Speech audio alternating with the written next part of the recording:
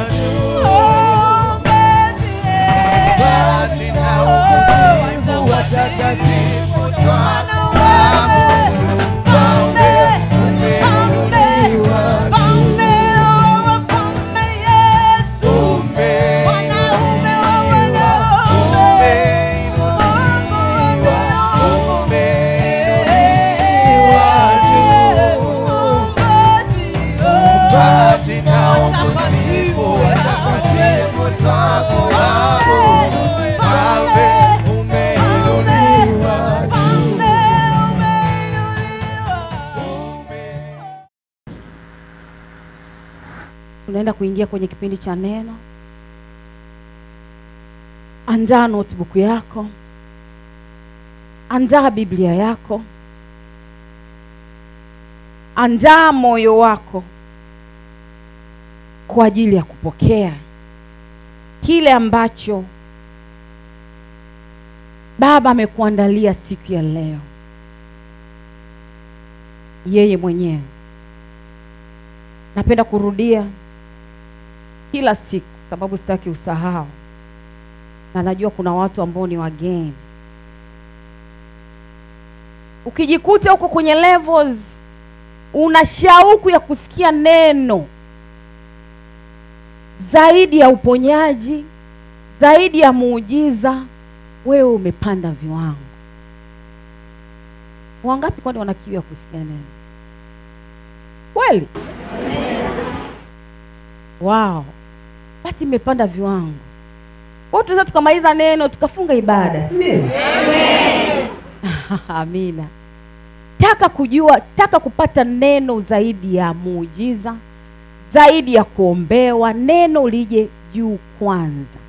Kwa sababu kwenye neno kuna uponyaji, kwenye neno kuna baraka, kwenye neno kuna miujiza. Ndio maana unasikia wengine wanakuambia nilienda kule kwenye channel ya Anointed Room YouTube nikasikiliza neno fulani nikapona. Hajaombewa, hajawekewa mkono. Neno limemponya. Haleluya. Kuna nguvu kubwa sana kwenye neno. Taka neno zaidi ya muujiza. Wewe ambaye hujanyosha mkono kwamba unahitaji muujiza zaidi ya neno, muombe Mungu akusaidie. Uvuke na wewe ufike kwenye levels za kutamani neno zaidi ya kingine chochote. Amen. Kwa kusema hivyo sijamaanisha kwamba usiombewe, ila neno liwe juu zaidi ya kuombewa. Na mtu ananielewa? Neno liwe namba moja, mengine yote yaje chini yake. Isifike levels kwamba mtumishi anaendelea kufundisha neno unatamani amalize. Kuna watu wa hivyo, amalize ili uombewe shida yako iishi. Uwezi jua wakati neno linaendelea, kumbe wewe ndio unaponywa hapo. Haleluya. Amen. Wangapi wako tayari kusikia neno la leo? Wangapi wana kiu kabisa ya kusikia neno la leo? Hata sisi wote tunakuwa excited kusikia neno ambalo Baba analifundisha kwa hicho kipindi. Neno la leo lina kichwa kinasema Neema ya Mungu.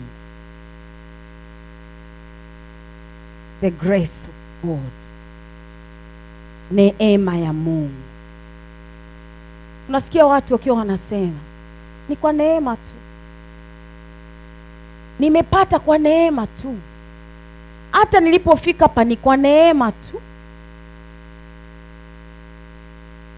ni neema ya Mungu tu. Hilo neno tumekuwa tukilisikia sana. Hiyo kazi nimeipata kwa neema tu, nimepona kwa neema tu, hapa nilipofika ni kwa neema ya Mungu. Hii neema ni kitu gani? Neema ya Mungu ni kitu gani? Ni nini hii neema ya Mungu ambayo tumekuwa tukisikia na wengine mmekuwa mkiisema? Ni nini hii neema ya Mungu? Neema ya Mungu ni upendo wa Mungu Baba katika Kristo Yesu kwa watu wote.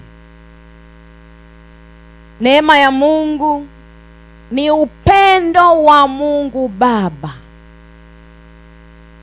katika Kristo Yesu kwa watu wote. Ni upendo wa Mungu Baba katika Kristo Yesu kwa watu wote. Hapo unaweza kupigia mstari keywords upendo. Unaweza kupigia mstari Yesu Kristo na kwa watu wote. Hizo ni keywords. Neema ya Mungu ni upendo wa Mungu Baba katika Kristo Yesu kwa watu wote. Ni upendo wa Mungu Baba katika Kristo Yesu kwa watu wote. Neema ya Mungu ni kupata kile ambacho haustahili. Nimesema neema ni upendo. Unapata kile ambacho haustahili. Getting what you don't deserve. Unmerited favor that you don't deserve. Ni upendeleo ambao haustahili. Mungu anakupa kwa ajili ya upendo wake peke yake, kitu ambacho haukustahili kupata. Tunasema unmerited favor that you don't deserve. Or undeserved favor. Ni kitu ambacho haustahili lakini bado Mungu anakupa. Hiyo tunaita neema, upendo wa Mungu. Anakupa, amesema kwa watu wote, anamaanisha haijalishi ni dini gani, haijalishi ni kabila gani, haijalishi status yako, haijalishi elimu yako, haijalishi chochote kile. Hii neema ya Mungu hauistahili kwa sababu wewe umesoma. Haupati neema ya Mungu kwa sababu wewe una cheo fulani. Hii neema Mungu hakupi kwa sababu umezaliwa kwenye ukoo fulani, wala Mungu haiachilii kwako kwa sababu wewe ni kabila fulani, wala hajaiachilia kwako kwa sababu wewe ni dini fulani. Rejea kwenye definition, nimekwambia ni upendo wa Mungu Baba katika Kristo Yesu kwa watu wote.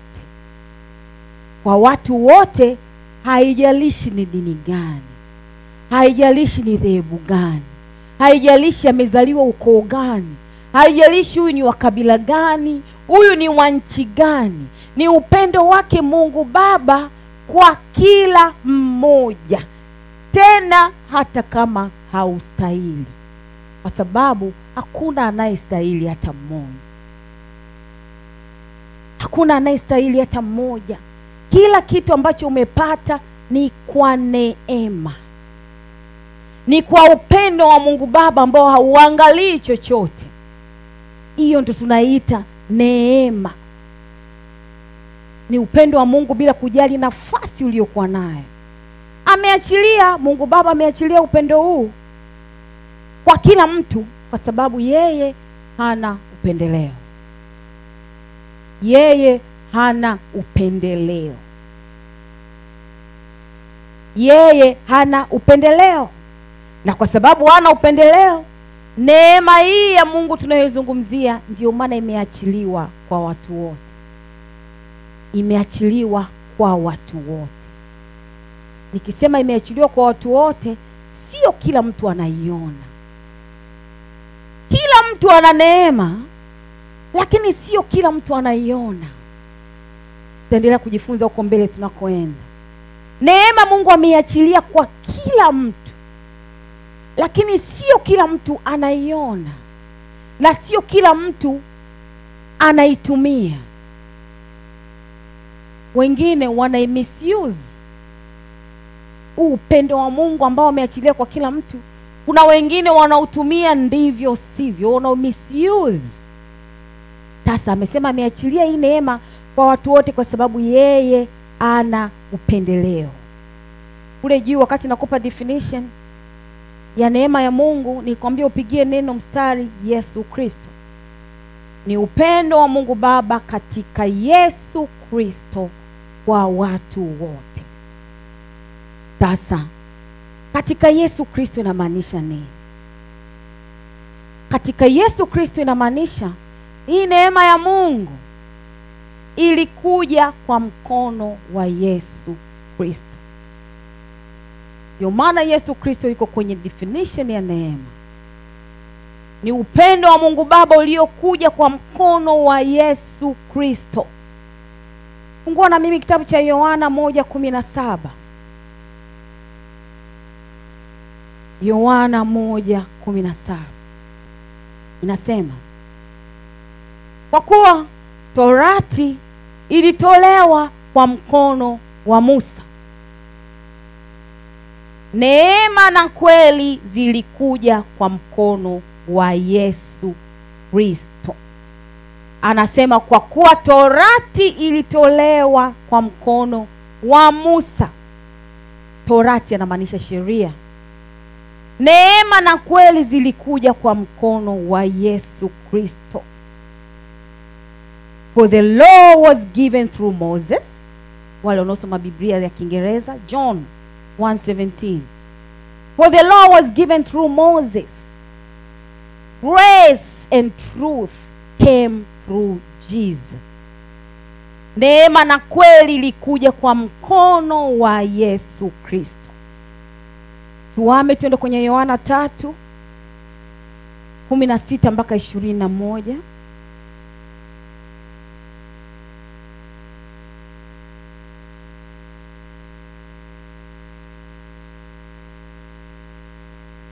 Sogea mbele kidogo. Pale ulipokuwa sogea mbele kidogo.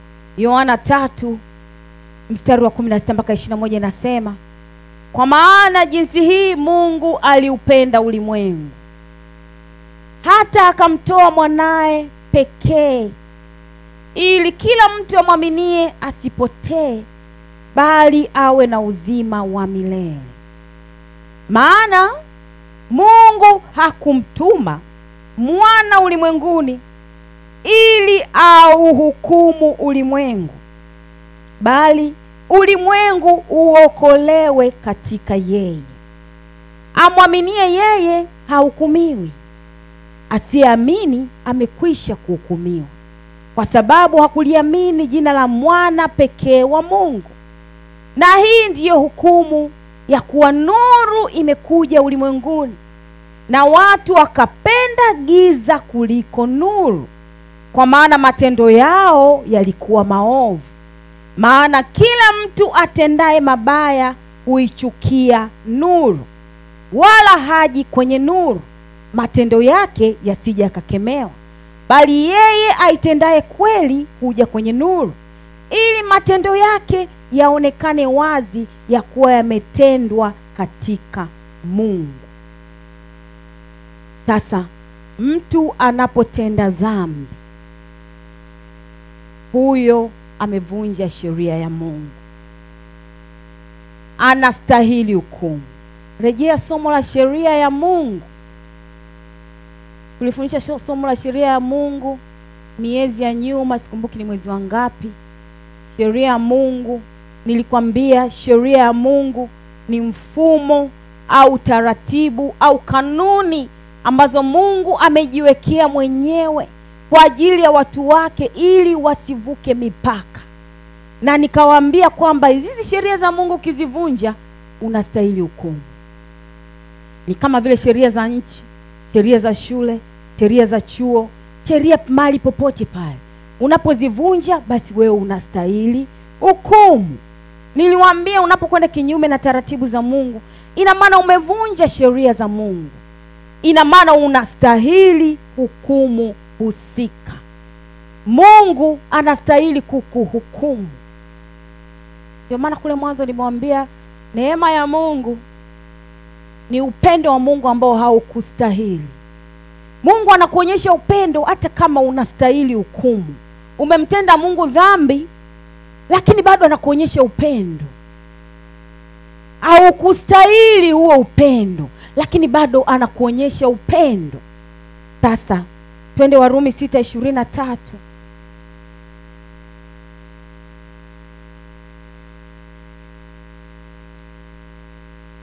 Warumi 6:23.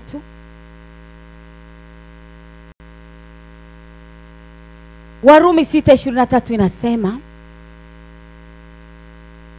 kwa maana mshahara wa dhambi ni mauti,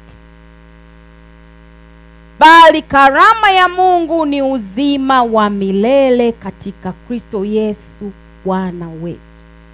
Mshahara wa dhambi ni mauti. Mshahara wa dhambi ni mauti. Kwamba unapotenda dhambi unastahili mauti. Tuame twende Warumi 3:23-26. Rudi nyuma kidogo. Hapo ulipo rudi nyuma kidogo. Warumi 3:23-26. Inasema, kwa sababu wote wamefanya dhambi na kupungukiwa na utukufu wa Mungu, wanahesabiwa haki bure kwa neema yake, kwa njia ya ukombozi ulio katika Kristo Yesu, ambaye Mungu amekwisha kumweka awe upatanisho kwa njia ya imani katika damu yake, ili aonyeshe haki yake kwa sababu ya kuziachilia katika ustahimili wa Mungu dhambi zote zilizotangulia kufanywa, apate kuonyesha haki yake wakati huu, ili awe mwenye haki na mwenye kumhesabu haki yule amwaminie Yesu. Amesema wote wamefanya dhambi. Anamaanisha nini? Hakuna hata mmoja aliye mtakatifu. Wote wamefanya dhambi. Sasa kama wote wamefanya dhambi, Mungu angeamua kushusha hukumu yake, basi ulimwengu wote tungestahili kifo. Kuna mtu ananielewa? Warumi 3:23-26 anasema wote wamefanya dhambi na kupungukiwa na utukufu. Warumi 6:23 anasema mshahara wa dhambi ni mauti, Kwa maneno marahisi, wote ulimwengu mzima tumetenda dhambi. Mungu angeamua kuhukumu ulimwengu, hakuna ambaye angepona. Wote tungestahili nini? Kifo. Amen. Kwa sababu wote tumetenda dhambi. Wote tumefanya dhambi. Sasa neema inakujaje? Kuna ule wimbo anasema amenipa uzima wakati nilistahili kifo, amenifanya mwana. Na ufahamu ni kwa neema tu. Nilistahili kifo, lakini mpaka leo bado unaishi. Ni kwa neema tu. Taizi ungekuwa umekufa tena bila kuiona mbingu, lakini kwa neema yake Mungu unaishi mpaka leo. Kwa upendo wake ambao haukustahili. Ndio maana kule mwanzo nimekwambia haustahili. Kwamba hiyo neema uliyopata sio kwamba una deserve. Ndio maana tumesema undeserved favor. You don't deserve it. Lakini bado Mungu ameiachilia kwako. Hiyo tunaita neema ya Mungu. Neema ni nafasi ambayo Mungu anaiachilia kwako ili uweze kutengeneza na yeye. Ndio maana ulipofanya dhambi hajakuhukumu. Pale ulipotenda dhambi ilitakiwa kuhukumu saa hiyo hiyo. Na mshahara wa dhambi ni mauti. Inamaanisha wakati unatenda dhambi angekuhukumu, lakini ameachilia neema kwako ili uweze kutengeneza na yeye. Na ndio hii neema ambayo watu wanashindwa kuiona. Na ndio hii neema ambayo watu wanaichezea. Mpaka mauti na wakuta wanaikosa mbingu, wakati neema iko imejaa tele. Inatosha. Sasa wakati umetenda dhambi, Mungu alistahili kukuhukumu saa hiyo hiyo. Kwa sababu mshahara wa dhambi ni mauti. Umevunja sheria ya Mungu, unastahili hukumu. Lakini Mungu anakupa muda wa kutengeneza na yeye. Huu tunaita neema. Ili uweze kurudi na kutubu. Akusamehe na kukusafisha. Hii tunaita neema. Umetenda dhambi, ulistahili hukumu. Lakini neema inakupa nafasi ya kurudi mbele za Mungu na kumwambia Baba, nimekosa. Ninaomba unisamehe. Naomba ufute dhambi zangu. Neema ndio inayokupa hiyo nafasi. Uko kwenye neema. Tunaweza kusema kama ni grace period. Grace period unaisikia hata wale ambao wanakopa hela. Unaambiwa hii hela tunakupa grace period ya siku 10. Kipindi cha neema, kwamba wahesabii hilo deni lako, wamekuachia kipindi cha neema. Sasa ni kama grace period. Mungu anakupa neema ili uweze kugeuka na kutengeneza na yeye. Otherwise hukumu ingekustahili. Yamkini ungekuwa umeshakufa. Lakini Mungu ameachilia hii neema. Ni nafasi ambayo hakuna mtu anastahili. You don't deserve. Hakuna mtu mmoja anayostahili. Na hii neema haitokani na matendo yako. Neema ya Mungu haitokani na matendo yako. Kwamba mimi ninaenda kwa yatima, mimi ninafanya matendo mema ndio Mungu akupe neema. Ikiwa hivyo, hiyo sio neema. Neema ni kitu ambacho hustahili kabisa. Mungu hajaangalia kwamba huyu anatenda mema mbele zangu ninampa neema. Neema ameiachilia kwa kila mmoja. Ukiona hicho kitu kwamba unaenda kwa Mungu na mwambie ni kwa sababu nimetenda mema, hiyo sio neema. Hiyo hatuiiti neema. Twende Warumi 11:6.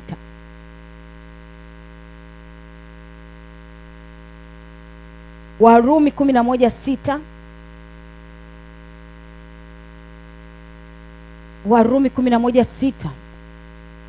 Warumi 11:6 inasema, lakini ikiwa ni kwa neema, haiwi kwa matendo tena. Au hapo neema isingekuwa neema.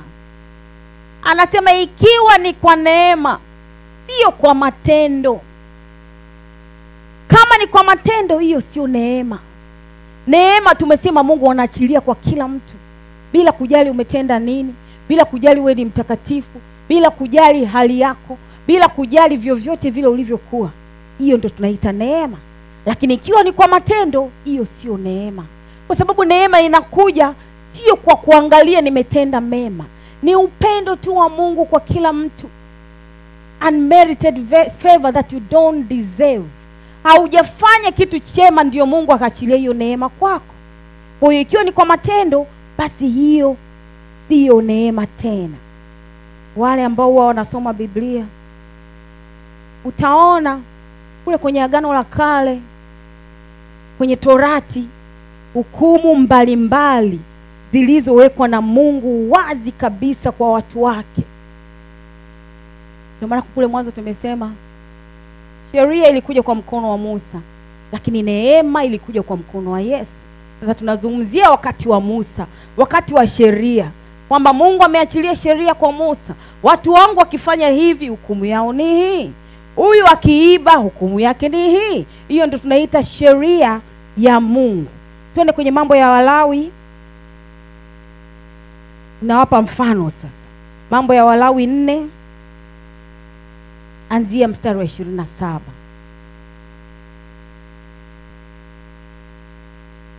Mambo ya Walawi kwa Agano la Kale kule mwanzo kabisa. Natumaini wote tumefika. Mambo ya Walawi sura ya 4, mstari wa 27 mpaka 31. Inasema, na mtu awaye yote katika watu wa nchi akifanya dhambi pasipo kukusudia. Hapa tuko sasa kwenye sheria za Mungu kule mwanzo. Hapa ndivyo Mungu alivyowaambia wana wa Israeli. Mtu awaye yote katika watu wa nchi akifanya dhambi pasipo kukusudia. Pasipo kukusudia. Yaani amefanya dhambi bila kujua. Kwa kufanya neno lolote katika hayo ambayo Bwana alizuilia yasifanywe, naye akapata hatia, akijulishwa hiyo dhambi yake aliyoifanya, ndipo atakapoleta mbuzi mke mkamilifu. Unaenda sawa? Awe matoleo yake kwa ajili ya dhambi yake aliyoifanya. Mbuzi mke mkamilifu kwa ajili ya dhambi aliyoifanya.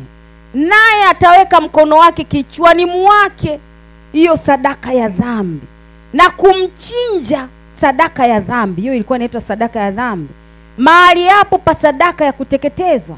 Kisha kuhani atatwaa katika hiyo damu yake kwa kidole chake na kuitia katika pembe za madhabahu ya kuteketeza, na damu yake yote ataimwaga chini ya madhabahu.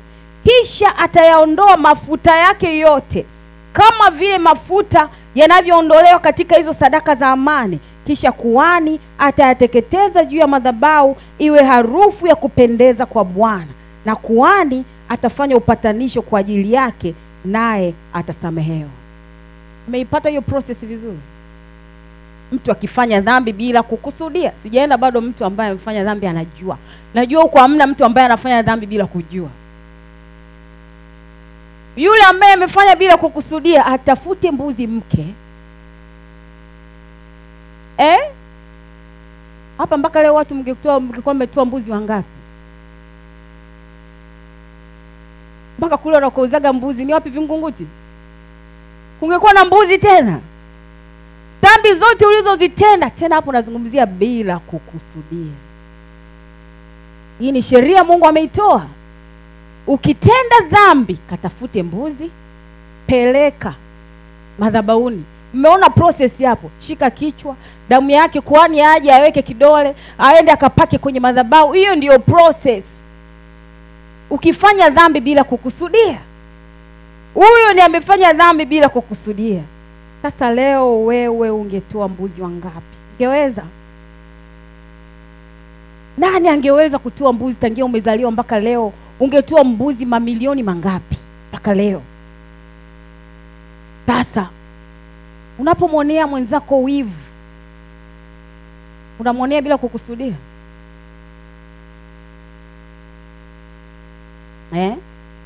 Unapomsengenya mfanyakazi mwenzako kule kazini, huo unamsengenya bila kukusudia. Unapoiba, unajua kabisa amri ya ngapi nasema usiibe. Je, huo unaiba bila kukusudia? Je, zile hela za ofisi ambazo unazipiga panga, huo unafanya bila kukusudia? ule uongo unaoongea. Nimeshafika Ubungo Kibangu huko kumbe huko nyumbani unaoga. Ingekustahili. Huwa unafanya bila kukusudia. Siwezi kuacha marafiki zangu. Ule uzizi unaoufanya. Single lady. Kuna single man mmoja akasema sasa sisi hapa ndo tu comment wapi?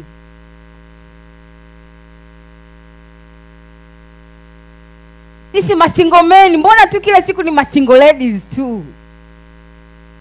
Sisi single men mkifika 200 mje. Kwani wapo wengine? Masingle men. Mwingine akauliza sasa hizi hashtag umetoa tu za kina singles kimasla, single ladies army. Na sisi masingle men hatuna hashtag. Sasa ule uzizi unaofanya unafanya bila kukusudia. Single lady, wakati unaenda ukiwa umejipanga kabisa. Wengine mmemechisha kabisa, wenyewe mnajijua.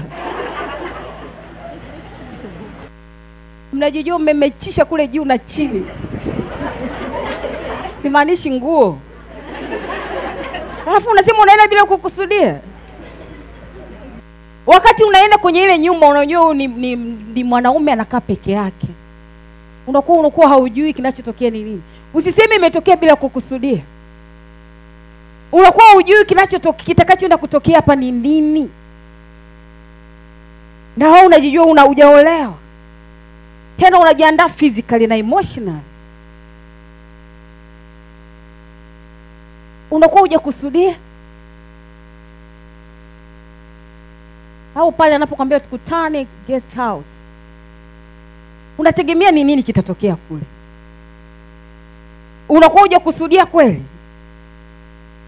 Sasa tuangalie Hesabu, kitabu cha Hesabu 15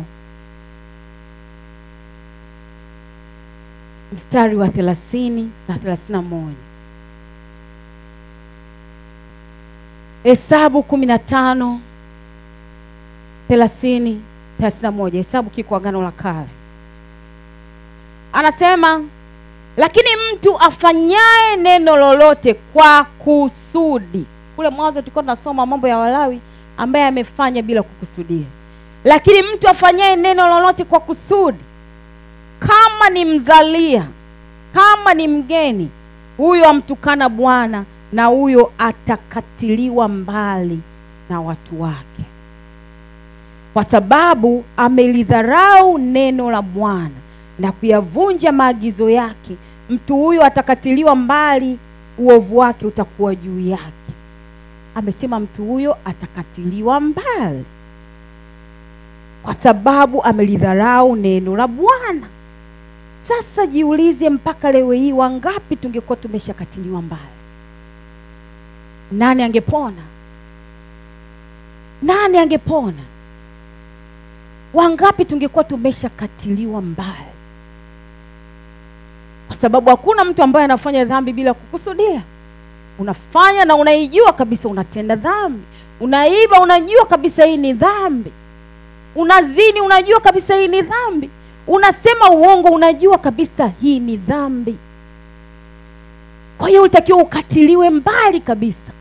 Ndivyo neno linavyosema. Hizi ni sheria sasa, Torati. Tungekuwa tumeshawapoteza wangapi?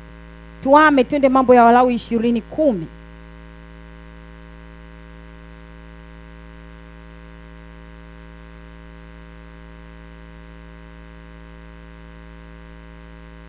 Mambo ya Walawi 20:10. Mambo ya Walawi 20:10 inasema, na mtu azinie na mke wa mtu mwingine. Naam, yeye azinie na mke wa jirani yake. Mtu mume azinie na mwanamke azinie, hakika watauawa. Mmesikia vizuri hiyo sheria? Mtu azinie na mke wa mtu mwingine. Naam, yeye azinie na mke wa jirani yake. mtu mume azinie na mwanamke azinie, hakika watauawa. Tungekuwa tumeshawapoteza wangapi mpaka leo?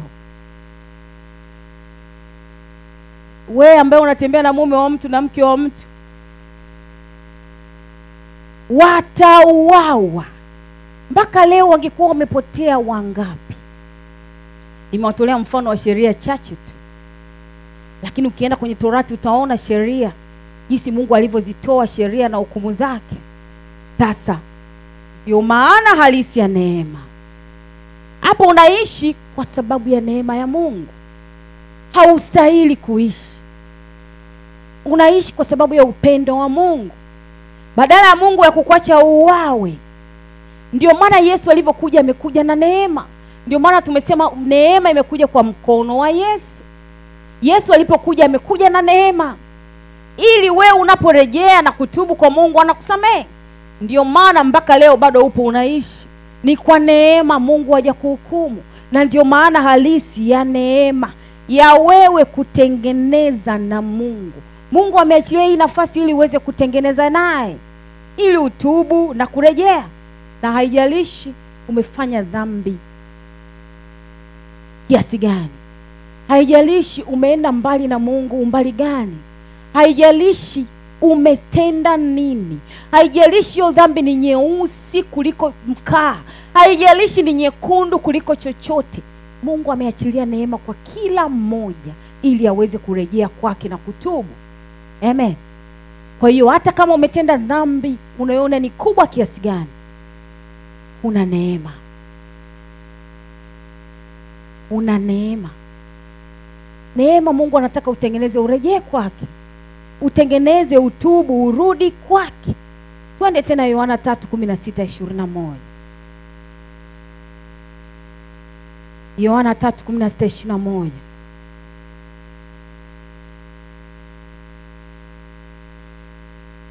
Inasema, kwa maana jinsi hii Mungu aliupenda ulimwengu hata akamtoa mwanae pekee, ili kila mtu amwaminie asipotee, bali awe na uzima wa milele. Anasema kwa maana jinsi hii Mungu aliupenda ulimwengu. Tumesema definition ya neema ni upendo wa Mungu. Kwa maana jinsi hii Mungu aliupenda ulimwengu hata akamtoa mwanae pekee, ili kila mtu amwaminie asipotee, bali awe na uzima wa milele. Maana Mungu hakumtuma mwana ulimwenguni ili auhukumu ulimwengu, bali ulimwengu uokolewe katika yeye. Amwaminie yeye hahukumiwi, asiyeamini amekwisha kuhukumiwa, kwa sababu hakuliamini jina la mwana pekee wa Mungu. Na hii ndiyo hukumu ya kuwa nuru imekuja ulimwenguni, na watu wakapenda giza kuliko nuru, kwa maana matendo yao yalikuwa maovu. Maana kila atendaye mabaya huichukia nuru, wala haji kwenye nuru matendo yake yasije yakakemewa. Bali yeye aitendaye kweli huja kwenye nuru, ili matendo yake yaonekane wazi ya kuwa yametendwa katika Mungu. Amesema nuru imekuja ulimwenguni, na watu wakapenda giza kuliko nuru, kwa maana matendo yao yalikuwa maovu. Na ndio maana watu hawaioni hii neema ambayo Mungu ameiachilia kwao, kwa sababu hawakuipenda ile nuru. Wameikataa nuru, wamependa giza, kwa sababu matendo yao yamekuwa maovu. Hawajaona neema ya Mungu au upendo wa Mungu kwao. Neema ambayo Mungu ameiachilia inatosha kwa watu wote. The grace is sufficient for all. Inatosha, iko nyingi sana, in abundance. Kila siku iko neema ya Mungu, kila wakati, kila saa. Sio kwamba unaenda ukimwambia Mungu anakwambia neema yangu imeisha. Ipo kila saa, mpaka ile saa ambayo saa yako itasimama, ile saa ambayo lango lako litafungwa. Hapo sasa ndo utaikosa hiyo neema, kwa sababu kama umeshindwa kutubu wakati wa neema, ukisha kufa inachofuata ni hukumu. Biblia inasema baada ya kufa hukumu. Hakuna tena neema baada ya kifo. Inamaanisha kutengeneza na Mungu unatengeneza wakati wa neema, wakati neema ingalipo. Ndio maana kila saa unatakiwa utubu, kila saa umuombe Mungu, kila saa umwambie Mungu, ninatubu, asante kwa neema yako, ninaomba toba, ninaomba urejesho. Kwa sababu ukisha kufa kinachofuata ni hukumu. Ndio maana ameachilia neema iko kwa kila mtu. Anayetaka kumwamini Yesu, huyo ataokolewa. Kwa sababu tayari neema ipo, inatosha kwa kila mtu.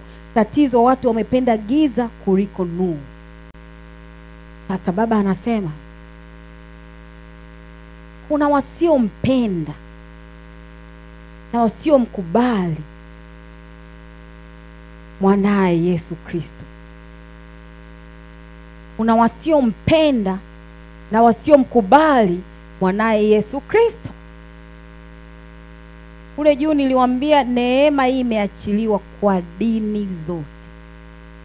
Neema hii haiangalii kabila wala dini. Inamaanisha pale ulipo, hapa hii pointi anayozungumzia Baba, kuna wasiompenda na wasiomkubali mwanaye Yesu Kristo. Neema ipo, na tumesema neema imekuja kwa mkono wa Yesu. Lakini kuna wasiomkubali Yesu Kristo. Hawawezi kuona hii neema. They are blinded. Na ndio maana Yesu Kristo ni lazima uwe msingi kwenye ile neema. Hawaioni ile neema ingawa ipo, imewazunguka. Na sio kwamba iko limited, kwamba wewe ulikuwa dini fulani, basi ukirudi ukarejea kwa Mungu, ukatembea kwenye njia anayotaka Mungu atakukatalia. Anataka tu umwamini mwanaye Yesu Kristo. Umwamini mwanaye Yesu Kristo. Sasa anasema kuna wasiompenda na wasiomkubali mwanaye Yesu Kristo. Ina maana hawa hawaioni ile neema, hawawezi kuiona kwa sababu hawamkubali. Hawawezi kuiona hii neema kwa sababu hawamkubali. Na hawaikubali nuru ambayo tumeisoma kwenye Yohana. Hawaikubali ile nuru. Wanapenda giza kuliko nuru. Ni kazi sana kuona neema ya Mungu ambayo imewazunguka na iko kila wakati. Mpaka wengine wanakufa kwenye dhambi, wakati neema wameiacha in abundance, imejaa tele. Lakini mtu bado anakufa kwenye dhambi pamoja na neema yote ambayo Mungu ameiachilia. Yuko tayari kwenda motoni pamoja na neema nyingi ambayo Mungu ameiachilia kwake, kwa kila mmoja. Sasa anasema wanapenda giza kuliko nuru. Wanaamini kuishi kwao ni kwa ajili ya kile wanachoamini wao. Ndani yao hawataki kusikia kuhusu Yesu wala kuamini. Hawatambui upendo wao. Huyo ni Baba mwenyewe anasema. Wala hawataki kumkubali mwanaye Yesu Kristo. Lakini anasema wale wenye haki mbele za Mungu, wanaomcha, hao ndio wanaompenda Mungu kwa kuwa wanamkubali Yesu. Na hivyo ni rahisi kutambua neema ambayo Mungu ameachilia juu yao. Ni rahisi kuitambua ile neema ya Mungu na kuitumia. Ile neema ambayo Mungu ameiacha juu yao. Juu niliwaambia amesema yeye hana upendeleo. Lakini wale wanaomtafuta kwa bidii na kumtii, anawakubali. Kwamba hata kama umetenda dhambi kiasi gani, unaporejea Mungu anakukubali. Tena bila masharti. Anakukubali na kukupokea na unaanza upya na anasahau kabisa. Ndio maana anataka kila mmoja atumie hii neema ipasavyo. Inatosha. The grace is sufficient for all. Inatosha na imejaa tele. Iko in abundance. Wakati wowote, kila saa, kila dakika. Usikubali kuiacha hii neema iende bure. Usikubali kufa kwenye dhambi. Kila siku taka hii neema. Kila siku tubu, nenda mbele za Mungu, tubu, tumia hiyo neema. Unapotubu anakusamehe. Kila siku ya Mungu. Tumeona kule juu amesema wote wametenda dhambi. Hakuna hata mmoja aliye mtakatifu. Lakini the key is toba. The key is repentance. Toba, kinywa cha toba. Kuna wakati niliwafundisha, nikawaambia Mungu anapenda sana yule mtu ambaye kinywa chake kimejaa toba. wakati wote, Lord have mercy on me. Mungu naomba unisamehe. Kuna dhambi unazitenda bila mwenyewe kujua. Usijihesabie haki kila siku kila wakati. Lord have mercy on me. Mungu ninaomba unisamehe. Uko kwenye daladala, uko kwenye gari yako, ninaomba unitakase. Ninaomba unisamehe dhambi zangu zote nilizokukosea kwa kujua au kutokujua. Dhambi za mawazo, maneno, matendo, ninaomba unisamehe. Kinywa kilichojaa toba ni kinywa ambacho Mungu anakipenda. Na ukiwa unafanya hivyo unajikuta kila saa uko uweponi kwake. Kila saa ni rahisi kumsikia Roho Mtakatifu. Hata adui ni kazi sana kukupata, kwa sababu kinywa chako kimejaa toba. Wala usijihesabie haki. Sasa amesema wanaomtafuta kwa bidii wakiwa na haki mbele za Mungu huwakubali. Kwa hiyo neema inayotoka kwake Mungu, wale wenye haki mbele za Mungu ni rahisi sana kuiona na kuijua, kwa sababu hata fahamu zao zimefunguliwa. Tayari wameshamwamini Yesu, ambaye ndiye Mungu anataka tumwamini, mwanae wa pekee, ambaye hatuwezi kuiona mbingu bila kupita kwake. Lazima tupite kwake ndio tuione mbingu. Lakini sasa anasema hao wenye haki mbele zake, wengi wanafungwa fahamu. Anazungumzia wale ambao wameokoka lakini bado wako wanasuasua. Anasema wengi sana wamefungwa fahamu. Wengi sana kwa sababu ya kukosa utulivu. Umeokoka, ni mwenye haki mbele za Mungu, lakini bado unashindwa kutambua neema ya Mungu. Unahangaika. Anasema wengi wamefungwa fahamu kwa sababu ya kukosa utulivu, na wengine kwa sababu ya tamaa za dunia, mpaka wanashindwa kutafuta au kujua neema ambayo Mungu ameachilia kwao, kwa sababu ya mambo ya kidunia. Akili zao wamepeleka kwenye tamaa za kidunia, wanashindwa kujua neema ya Mungu iliyokuwa juu ya maisha yao. Wengine unakuta wanakata tamaa, wengine wanamziria Mungu, wengine wanaona kama vile Mungu amewaacha, wengine wanaona kama vile Mungu anapendelea. Yaani mimi pamoja na kuokoka, mbona yule hajaokoka? Kuna watu wao wanasema hivyo. Nimeokoka lakini mbona wale ambao hawajaokoka ndio wamefanikiwa zaidi ya mimi? Wanaona kama vile Mungu hawapendi. Anasema ni kwa sababu ya kutokaa vizuri na kumtafuta Mungu. Wakati nawafundisha somo la wokovu, niliwaambia jinsi ya kuatamia wokovu wako. Usio kuokoka tu kwamba inatosha. Kumkiri tu Mungu sio kwamba inatosha ndio basi. Inatakiwa uatamie wokovu wako. Kuwa mtu wa kusoma neno, kuwa mtu wa kumsikiliza Mungu, kuwa mtu wa maombi, kufunga. Huko ndio kuatamia wokovu wako. Sasa kumkiri tu Yesu haitoshi. Sasa ndio hao wengine wanakata tamaa kwa sababu hawana juhudi kwenye kumtafuta Mungu. Hawajakaa vizuri na Mungu. Mwisho wanaishia kukata tamaa na kupotea. Ingawa walikuwa wenye haki mbele za Mungu, bidii yao wao wameiweka kwenye mambo ya kidunia. Hawajaiona ile neema iliyokuwa juu yao ili iweze kudhihirika kwenye maisha yao. Amen. Sasa watu wengi sana wanakosa kutambua neema ya Mungu iliyoko juu yao kwa sababu tu hawana ukaribu na Yesu. Wamefungwa macho, they are blinded, fahamu zao zimefungwa. Wanashindwa kuona neema iliyokuwa kubwa sana, in abundance. Neema ya Yesu ambayo iko in abundance, ambayo iko juu yao.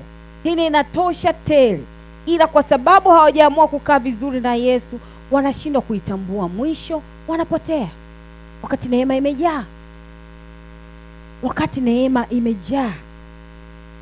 Wengi sana bidii yao wameweka kwenye kutafuta wanachohitaji.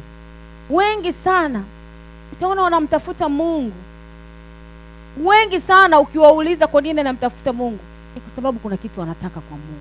Wengi sana. Kwamba mtu unashangaa huyu ameokoka kwa sababu tu anataka kazi. Kwa sababu tu anataka mtoto.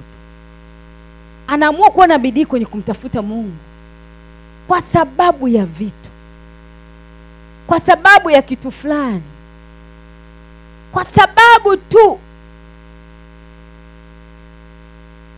anataka Mungu afanye kitu fulani.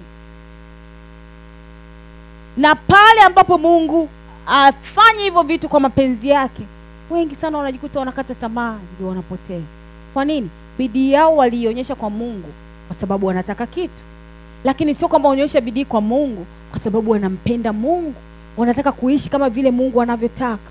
Sasa wengi bidii yao wameweka kwenye kumtafuta Mungu kwa sababu ya kile kitu au vile vitu wanavyotaka kwa wakati huo, na wakikikosa tu bidii yao inashuka. Kwamba mwingine ameshaomba miaka 3, amechoka, apati mtoto, na aliingia kwa Mungu kwa sababu anataka mtoto, anaacha kuomba, bidii hakuna tena. Kwa nini? Mungu hajawajibu. Wengine wanaamua kwenda kwa waganga wa kienyeji, wanamwacha Mungu. Hao ndio wanapotea kabisa. Hawajui neema iliyoko juu yao, neema ya Mungu iliyopo juu yao. Bidii yao inashuka na wanajikuta wanapotea. Wengine hawataki tena kusikia habari za Mungu. Sasa na wengine wanapojibiwa, umemwomba Mungu amekujibu, wanajisahau. Ulikuwa unaenda kwa Mungu unataka kazi, amekupa kazi, ile bidii uliokuwa unaonyesha tena kumtafuta Mungu wakati unatafuta kazi au uionyeshi tena. Niliwasomea mwezi uliopita message ya yule baba ambaye alikuwa anamuomba Mungu kazi kwa mwaka mzima.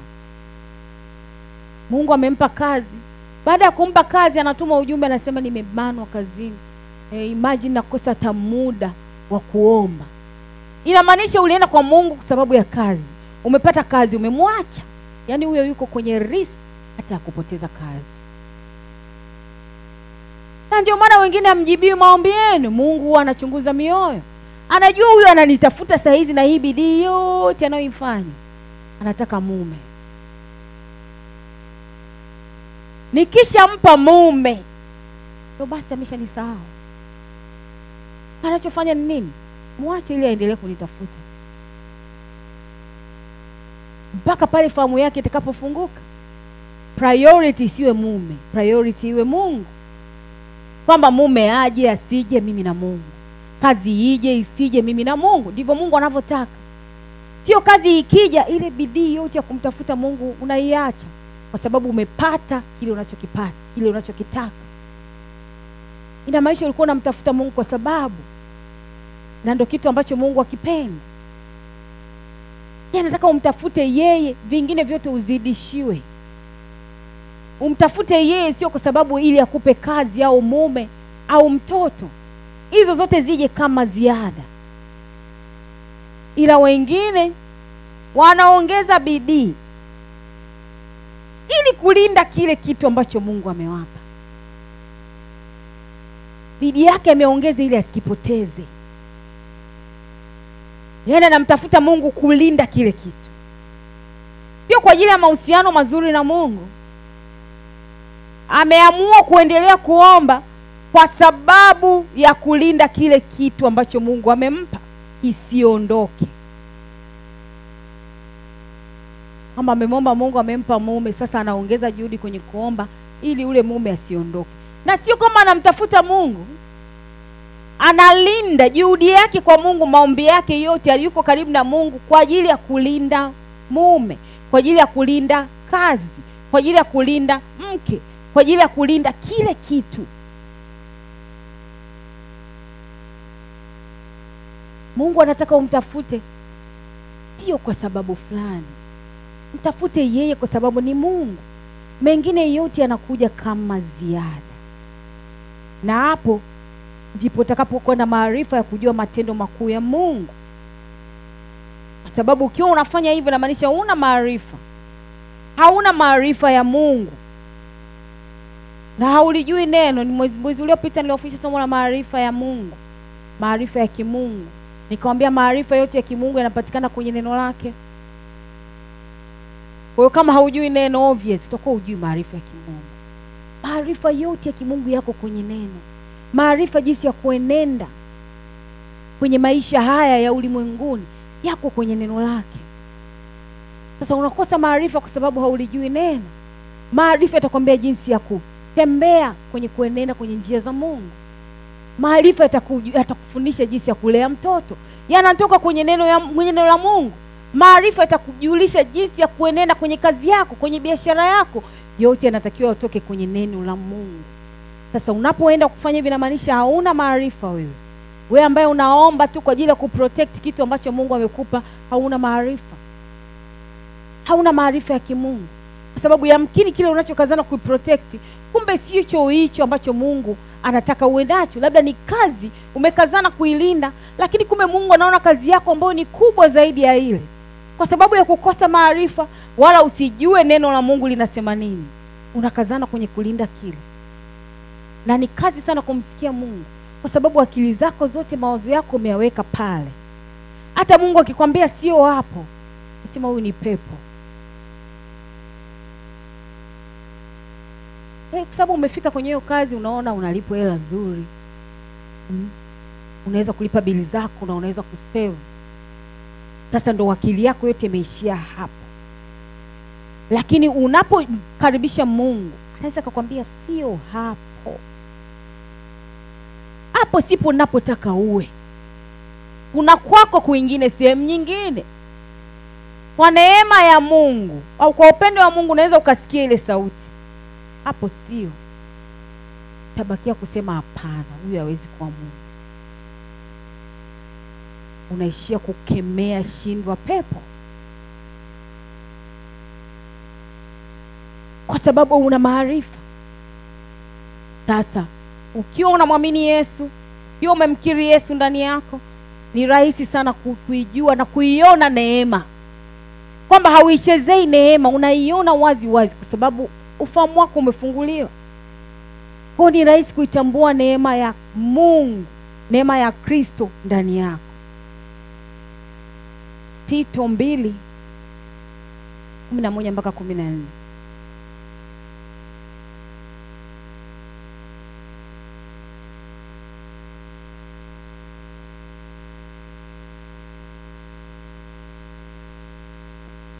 Tito 2:11-14. Natumaini tumefika. Anasema, maana neema ya Mungu iwaokoayo wanadamu wote imefunuliwa, nayo yatufundisha kukataa ubaya na tamaa za kidunia, tupate kuishi kwa kiasi na haki na utauwa katika ulimwengu huu wa sasa, tukilitazamia tumaini lenye baraka na mafunuo ya utukufu wa Kristo Yesu, Mungu mkuu na Mwokozi wetu, ambaye alijitoa nafsi yake kwa ajili yetu ili atukomboe na maasi yote na kujisafishia watu wake, watu wawe milki yake mwenyewe, wale walio na juhudi katika matendo mema. Neema ndiyo inayokufanya uishi kwenye huu ulimwengu. Bila neema hauwezi. Bila neema hauwezi.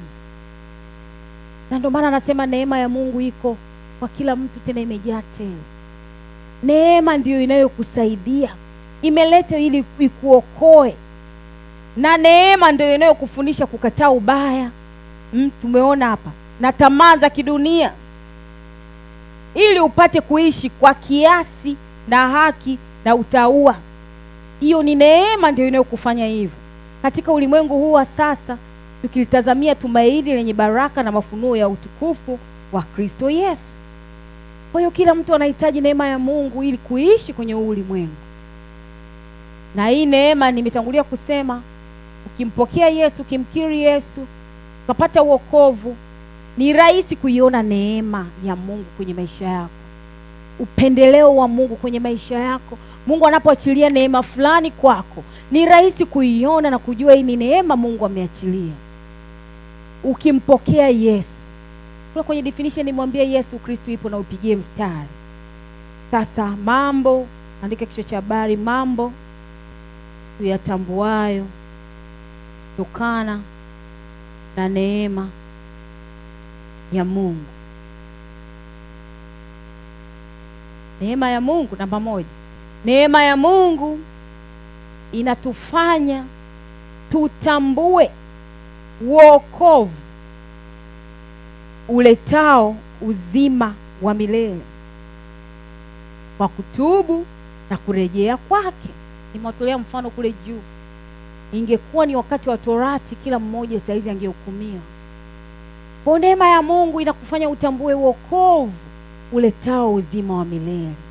Ndio maana tunasema wokovu tunapata kwa neema, ili uweze kutubu na kurejea na umwamini Yesu Kristo na kumkiri kuwa ndiye Bwana na Mwokozi wa maisha yako, na katika yeye utakombolewa.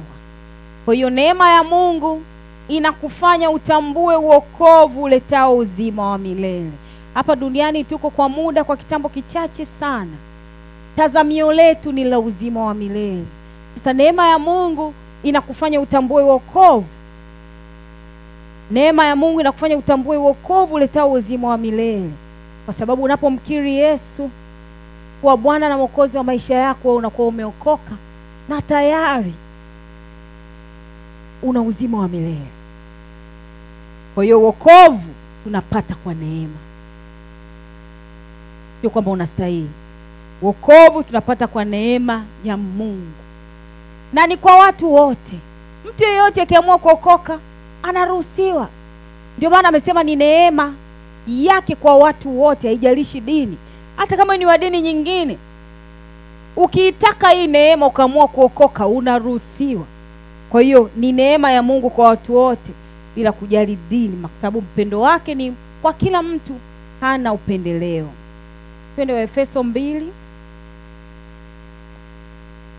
Efeso 2:4 inasema, lakini Mungu kwa kuwa ni mwingi wa rehema, kwa mapenzi yake makuu aliyotupenda.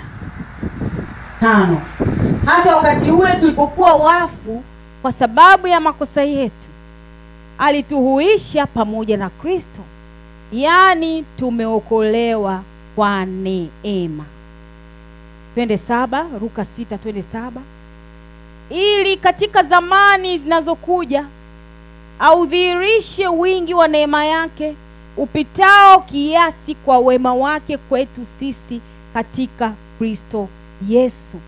8, kwa maana mmeokolewa kwa neema, kwa njia ya imani, ambayo hiyo haikutokana na nafsi zenu, ni kipawa cha Mungu. Anasema mmeokolewa kwa neema. Kwa kuna neema ya wokovu iko tele kwa kila mtu yeyote yule anayekubali kumkiri Yesu. Twende wa Efeso 1:7. Hapo rudi nyuma. Wa Efeso sura ya 1 mstari wa 7. Inasema, katika yeye huyo kwa damu yake nao ukombozi wetu, masamaha ya dhambi, sawa sawa na wingi wa neema yake. Kwa hiyo neema ya Mungu inatupa kutambua wokovu uletao uzima wa milele. Hakikisha unaitumia vizuri neema. Namba 2, neema ya Mungu inatupa kuelewa nguvu na uweza wa Roho Mtakatifu.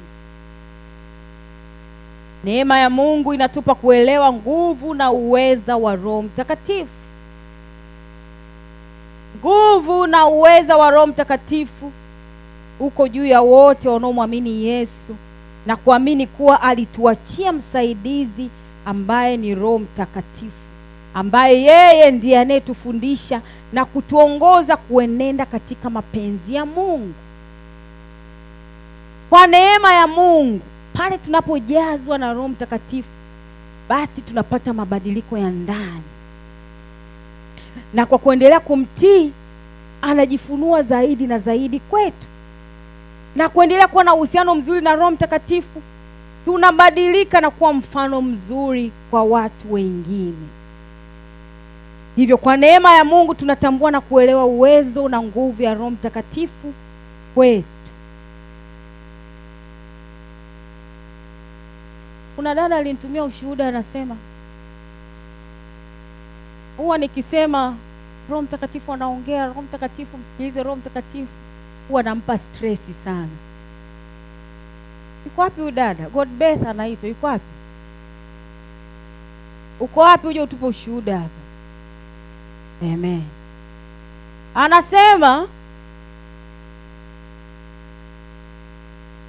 alikuwa hajui kama Roho Mtakatifu anaongea. Ndio neema ambayo Mungu anasema iko kwa kila mtu, lakini kwa sababu ya blinded we don't see. Ongera sana, nimependa safari yako.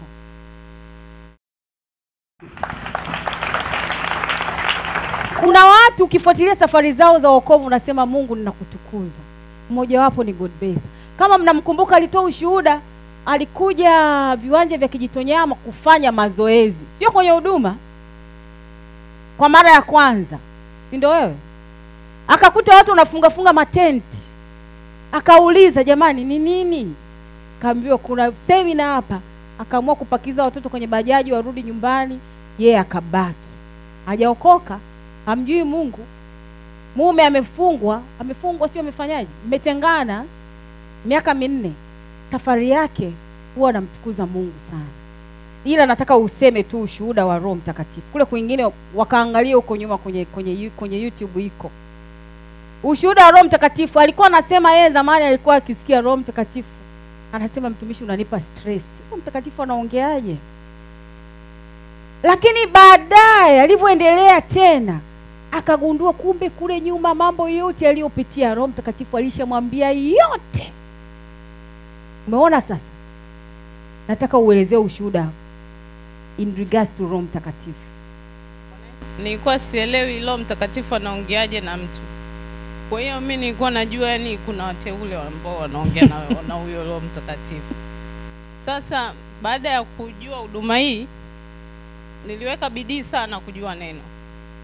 Baada ya kujua neno nafundishwa, tunaomba, nikawa naota hata kuota nilikuwa sijui kama ndio Roho Mtakatifu sasa ndio unaongea naye kwa ndoto. Kwa hiyo nilikuwa nikitokea ndoto zozote zile mimi najua ni ndoto tu, sifanyii kitu chochote, lakini kumbe Roho Mtakatifu anaongea na mimi tokea niko najielewa, huwa anaongea na mimi. Au mtumishi anasema eti ukae usikilize, yani nasema how yani unasikia nini? Kama hivyo anavyosema sasa nimekuja kusema habari hii, yani mimi ni Bwana. Yani nilikuwa nategemea kitu kama hicho. Lakini mbona mimi si nani? Kumbe hata ukiwa kwenye maombi unasikia. Siku moja nilikuwa naombea habari ya uchumi. Ilikuwa mwisho wa mwaka jana. Tulikuwa tunaombea kukaribisha mwaka huu. Nikasikia kabisa naambiwa God Beatrice, jibu lako kuhusu uchumi nimekujibu. From there nikaa si hata nikiomba nakumbushwa nimesha kujibu. Yani nasikia nikasema kumbe ndio namna hii. Kwa hiyo sasa hivi serious, sasa hivi mimi niko hatua nyingine. Kwa kweli mpigeni makofi. Unataka niseme na ushuhuda mwingine? Hebu useme mwenyewe, nakupa sekunde moja.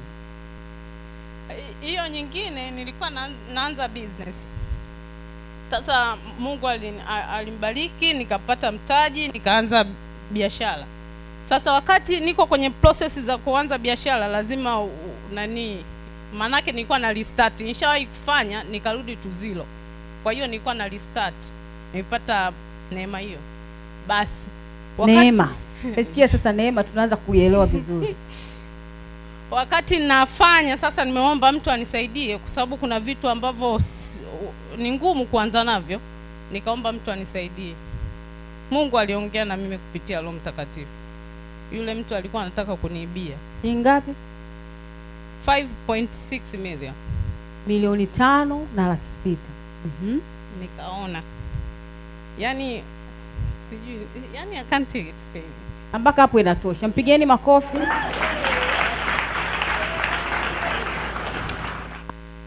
God Beatrice, endelea. Kazana. Kwanza aliokoka, kaja akaokoka. Mwangalie sasa mabinti wa Yesu ndio wanakuaga hivyo. Ni nani alikwambia wokovu ni ushamba wewe?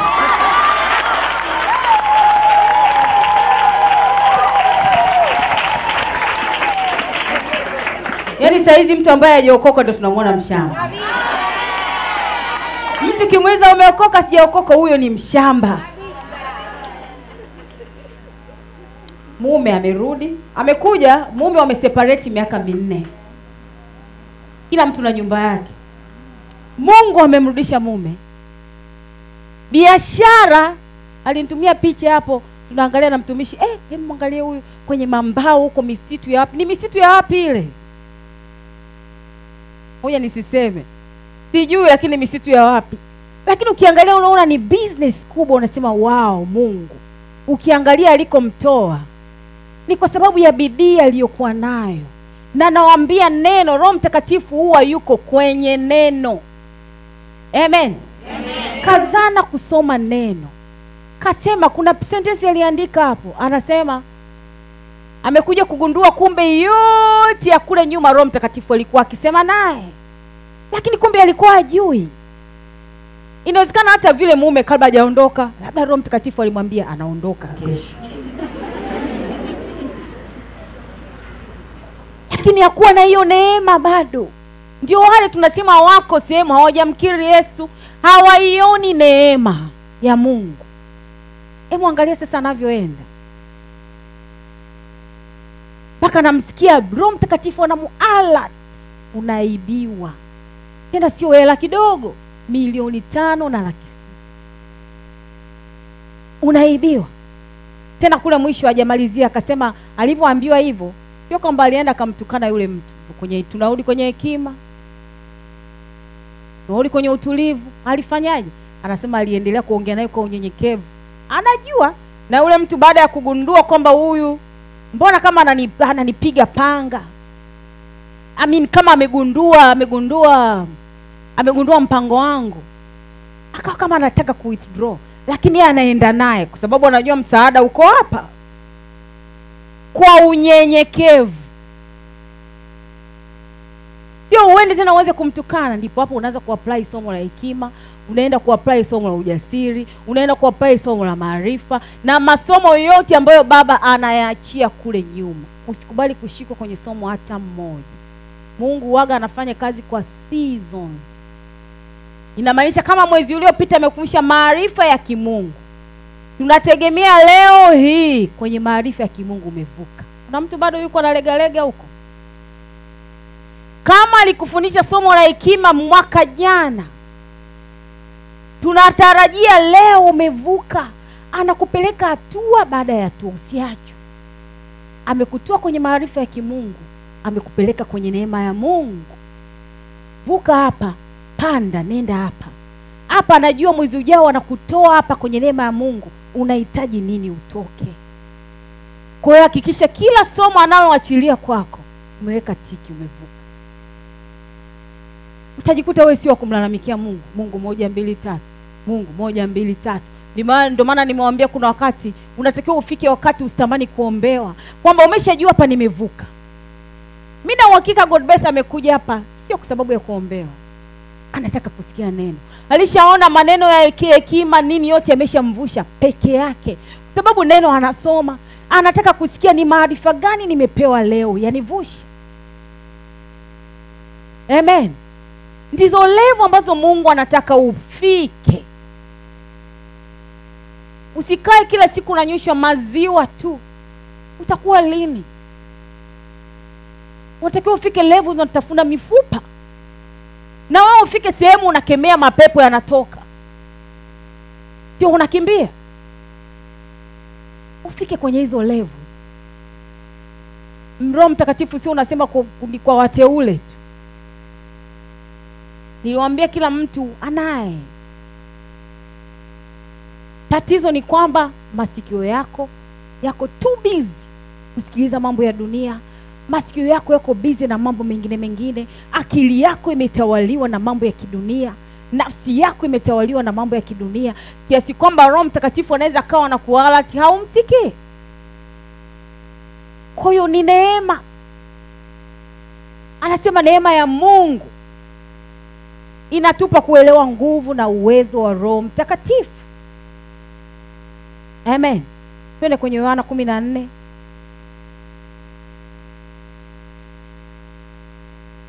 Yohana 14:26-27. Yohana 14:26-27 inasema, lakini huyo msaidizi, huyo Roho Mtakatifu ambaye Baba atampeleka kwa jina langu, atawafundisha yote na kuwakumbusha yote niliyowaambia. Amani na waachieni, amani yangu na wapa. Niwapavyo mimi sivyo kama ulimwengu utoavyo. Msifadhaike mioyoni mwenu wala msiwe na woga. What a promise. Ni ahadi nzuri kiasi gani? Usifadhaike wala usiwe na woga. Anamaanisha nini? Usiogope chochote kile kwenye ulimwengu huu, kwa sababu unaye Roho Mtakatifu. Atakukumbusha yote Mungu aliyokuambia. Na hata atakwambia usiende sasa hivi. Hata atakwambia usiende sokoni sasa hivi. Atakwambia hapana, sasa hizi unatakiwa usali, ulale, ufanye nini. Ukiwa hivyo, hapa nasema hautakuwa na woga mioyoni mwenu. Msifadhaike mioyoni mwenu wala msiwe na woga, kwa sababu unaye Roho Mtakatifu. Hiyo ni ahadi nzuri na kubwa sana, kwamba hauogopi chochote kwa sababu unaye Roho Mtakatifu. Twende Yakobo 4. Yakobo sura ya 4 mstari wa 5 na 6.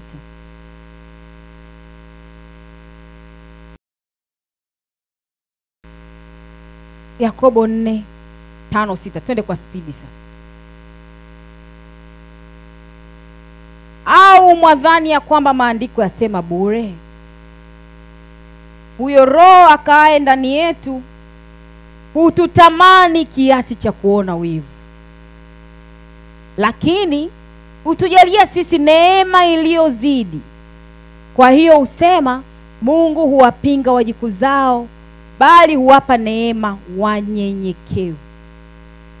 Roho Mtakatifu naye anaona wivu, anatutamani kiasi cha wivu, anatutamani kiasi cha wivu, lakini anasema utujalia sisi neema iliyozidi. Kwa hiyo usema, Mungu huwapinga wajikuzao, bali huwapa neema wanyenyekevu. Kuna somo la unyenyekevu, kama hujawahi kulisikia nenda kule YouTube kwenye channel yetu, tafuta unyenyekevu. Kuwa mnyenyekevu ni kujishusha kwa mtu mwingine. Kuwa na unyenyekevu ni kujishusha kwa Mungu. Kuwa na unyenyekevu ni kutojivunia chochote. Ukijivunia chochote, ina maana sio neema hiyo. Maana ya neema ni kwamba vile jinsi ulivyo ni kwa neema. Maana ya neema ni kwamba hivyo jinsi ulivyo ni kwa neema. Ni kwa upendo wa Mungu tu, sio kwa sababu ya nguvu zako wala akili zako. Ni kwa neema. Ndio maana Mungu hataki mtu ajivune. Usiseme niko hivi kwa sababu ya akili zangu, hapo unajivuna. Sema niko hivi kwa neema yake Mungu. Sistahili, sikustahili kuwa hivi, wala sistahili kuwa hivi, ila ni kwa neema yake Mungu. Hiyo ndio inaitwa unyenyekevu. Lakini ukisema nina kazi nzuri kwa sababu nimesoma, kwa sababu nina akili, unajivunia akili. Sema yote ni kwa neema ya Mungu. Sikustahili, wala sikustahili kusoma. Kwani ulifanya nini mpaka wewe umesoma na yule hajasoma? Ni kwa neema. Kila kitu ni kwa neema ya Mungu. Namba 3. Neema ya Mungu inatusaidia kutambua thamani ya Yesu Kristo, thamani ya jina la Yesu na uwezo wake kwa wale waaminio. Neema ya Mungu inatusaidia kutambua thamani ya jina la Yesu na uweza wake kwa wale waaminio. Jina la Yesu lina nguvu. Ni moja kati ya silaha kubwa sana kwa yule anayeliamini. Sasa kwa imani ulionayo, kila mmoja alionayo, na kwa uwezo wa Roho Mtakatifu, kwa sababu unaye tayari, unapata mamlaka juu ya jina la Yesu. Unapata mamlaka nalo jina la Yesu, lenye nguvu sana, lenye nguvu sana, ambalo linaponya, linaondoa mapepo, linabariki.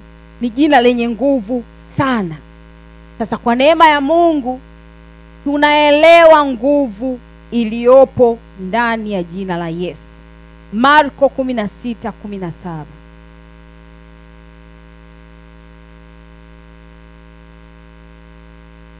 Marko 16:17.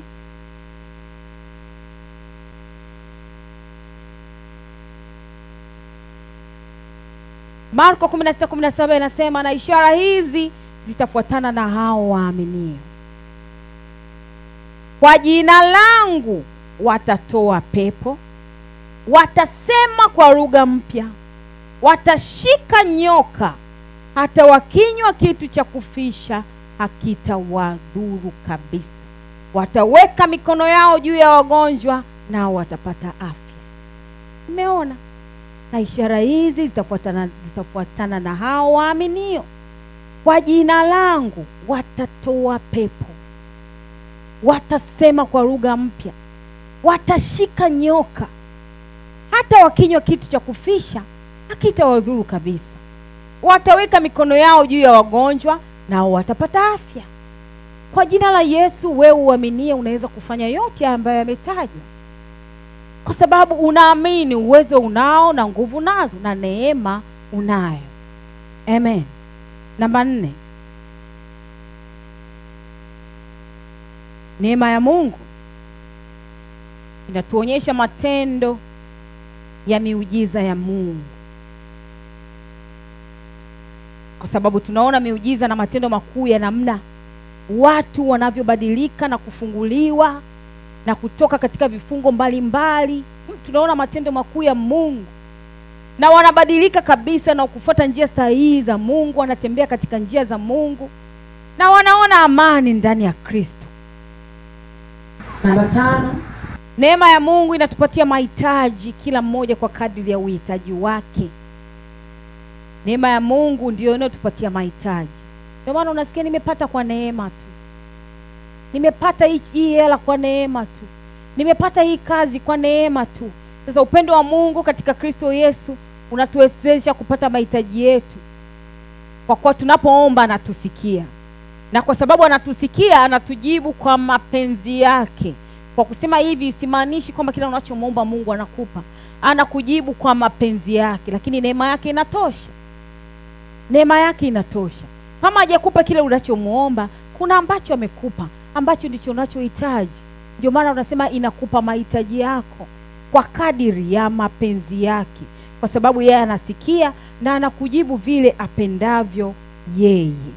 Ilo, na kwa sababu tunajua hana upendeleo, basi tukifuata matakwa yake anatusikia pale tunapomuomba, na kwa majira yake na kwa wakati wake atakujibu kile unachomuomba kwa kadiri ya mapenzi yake. Waebrania 4:16.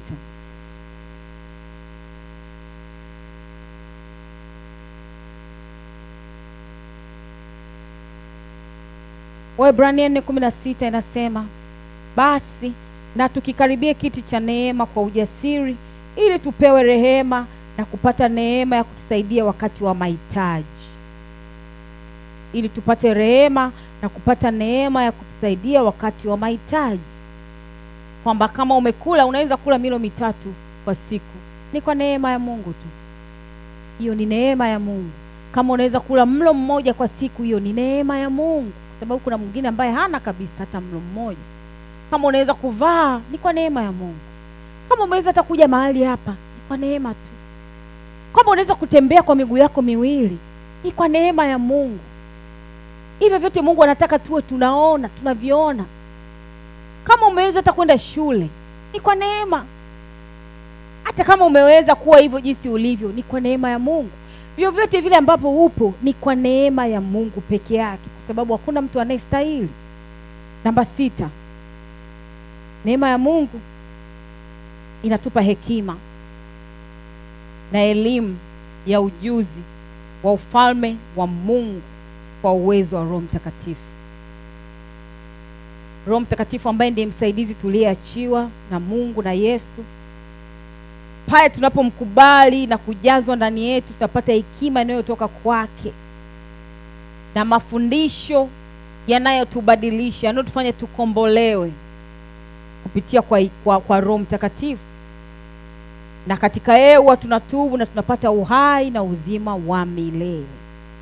Kwa hiyo neema ya Mungu inatupa hekima, inatupa na elimu ya ujuzi wa ufalme wa Mungu, au maarifa ya tunayaita, kupitia Roho wake Mtakatifu. Wakolosai 4:6.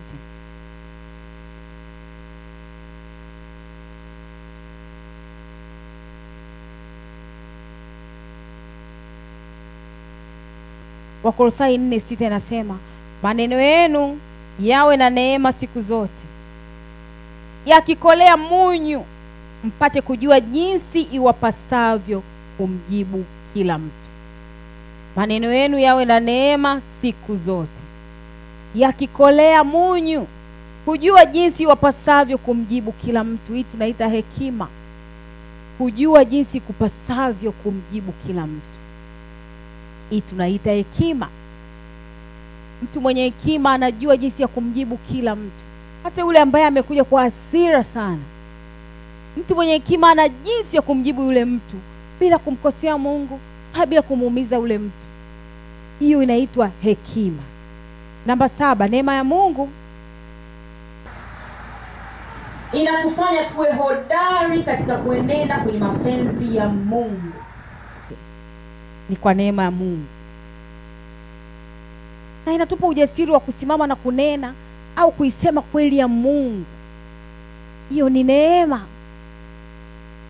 Neema ya Mungu inakupa ujasiri wa kusimama na kuisema kweli ya Mungu. Hiyo ni neema. Sio kwa nguvu zako, wala sio kwa nguvu za kila mmoja. Ni neema. Kwa hiyo neema ya Mungu inatuimarisha na inatupa nguvu ya kupata mamlaka kutoka kwa Mungu.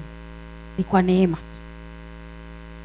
Sasa kila mmoja anapaswa kutambua kwa neema ya Mungu iko kwa kila mtu, endapo ataamua kuchukua uamuzi ulio sahihi wa kumwamini Yesu. Hapo ndipo atakapoiona waziwazi neema ya Mungu na kumkiri Yesu na kuokoka. Kuamini kwamba Yesu alifufuka na yuko hai, na amkiri kwa kinywa chake na kuokoka, neema iko juu yake na ataiona waziwazi. Amen. Petro wa kwanza, kitabu cha kwanza cha Petro, waraka wa kwanza wa Petro 4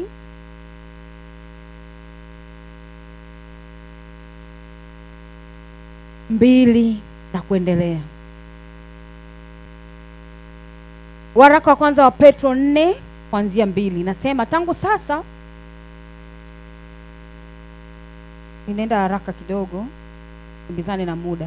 Tangu sasa msiendelee kuishi katika tamaa za wanadamu, bali katika mapenzi ya Mungu. Wakati wenu uliobaki wa kukaa hapa duniani, maana wakati wa maisha yetu uliopita watosha kwa kutenda mapenzi ya mataifa, kuenenda katika ufisadi na tamaa na ulevi na karamu za ulafi na vileo na ibada za sanamu isiyo halali, mambo ambayo wao huona kuwa ni ajabu ya nyinyi kutokwenda mbio pamoja nao katika ufisadi ule ule usio na kiasi, wakiwatukana. Nao watatoa hesabu kwake yeye aliye tayari kuwahukumu walio hai na waliokufa. Lakini mwisho wa mambo yote umekaribia. Basi iweni na akili, mkeshe katika sala. Anasema iweni na akili, mkeshe katika sala. Zaidi ya yote, iweni na juhudi nyingi katika kupendana, kwa sababu upendano husitiri wingi wa dhambi. Mkaribishane ninyi kwa ninyi pasipo kunung'unika. Kila mmoja kwa kadiri alivyoipokea karama, itumieni kwa kuhudumiana kama mawakili wema wa neema mbalimbali za Mungu. Usijivunie ile neema Mungu aliyoiweka kwako, ila anataka uitumie hiyo neema kuhudumia mwingine. Ndio maana amesema muhudumiane kwa upendo, kwa kadiri ya ile neema ambayo Mungu ameiweka kwako. Neema aliyoiweka kwako, kuna neema ambayo wewe hauna, mwingine anayo. Ndio maana ya kufaidiana, yule akufaidie wewe na wewe umfaidie yule. Hiyo ndio maana ya neema. Huwa anapenda kuwapa mfano wa wasichana wa kazi kule majumbani kwetu, na huwa nawaambia, ukikuwa unaweza kila kitu, hakuna mtu ambaye ni package kwamba yeye anaweza kila kitu. Hakuna huyo mtu. Ungekuwa unaweza kila kitu, usingemwajiri ule msichana wa kazi. Umemwajiri kwa sababu hauwezi kila kitu. Kwa hiyo Mungu anataka mfaidiane, sio umnyanyase mpaka umuone kwamba ni kitu kidhaifu. Ni kwa neema tu wewe uko vile. Ni kwa neema wewe umekuwa bosi wake. Otherwise ingeweza kuwa vice versa. Yamkini yeye ndo angekuwa bosi, wewe ndiye msichana wa kazi. Kwani umefanya nini? Umempa nini Mungu? What did you do? Umempa nini Mungu mpaka wewe ndo umekuwa bosi wake? Ndio Mungu anavyotaka utambue. Ujue kwamba ni kwa neema. Ni kwa neema. Kwa hiyo anataka hiyo neema utumie kufaidiana. Yeye afaidike kwako na wewe ufaidike kwake. Mnafaidiana, kila mmoja muone mwingine ni wa thamani. Unamwona wa thamani kwa sababu unamhitaji. Ungekuwa umhitaji usingemwajiri. Kwa hiyo wewe kuwa vile ni kwa neema, na yeye kuwa vile ni kwa neema. Anataka hizo neema mtumie kufaidiana. Asiwepo hata mmoja wa kujivuna kwamba hajasoma ndio maana mimi bosi wake, ameishia darasa la pili ndio maana mimi nimemwajiri, wewe kwao ni maskini ndio maana mimi nimemwajiri. Hiyo sasa ndio tunaita majivuno. Neema ni kwamba kila kitu umepata kwa neema, hata hivyo jinsi ulivyo ni kwa neema. Waefeso 4:7.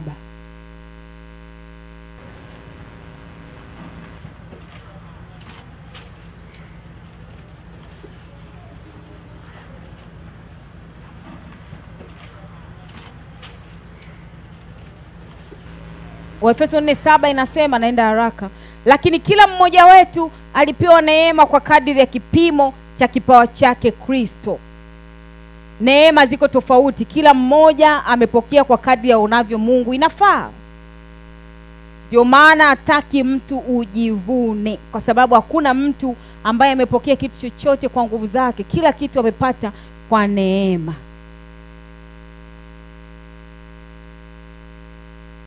Ule wimbo anasema, huduma nilionayo ni kwa neema tu, ni kwa neema tu. Sio kwamba ni watakatifu.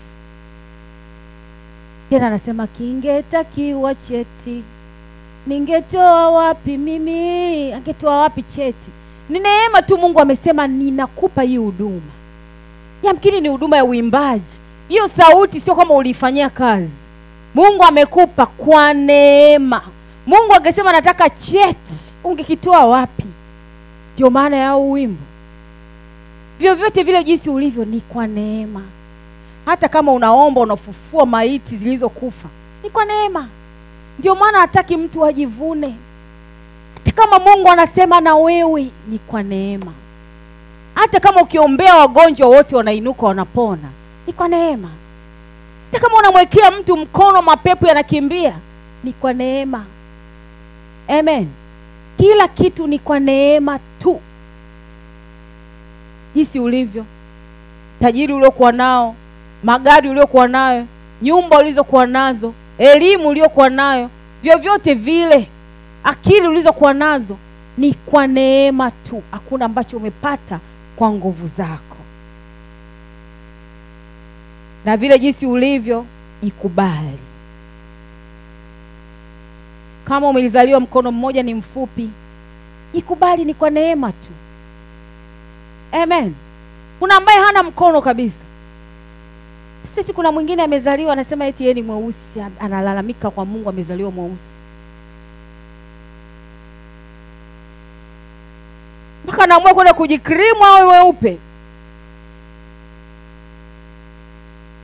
Una jicho moja lingine lime halioni vizuri. Ni kwa neema tu. Kuna mwingine hana macho yote mawili na haoni. Hauna macho yote mawili lakini unaweza kutembea. Ni kwa neema. Wewe ni kipofu, bado ni kwa neema. Kuna mwingine ni kipofu na bado amelala hawezi kutembea. Yamkini umezaliwa mguu mmoja ni mfupi. Ni kwa neema tu. Kuna mwingine hana miguu yote miwili. Sasa wewe ambaye unamlalamikia Mungu kwa vile jinsi ulivyo,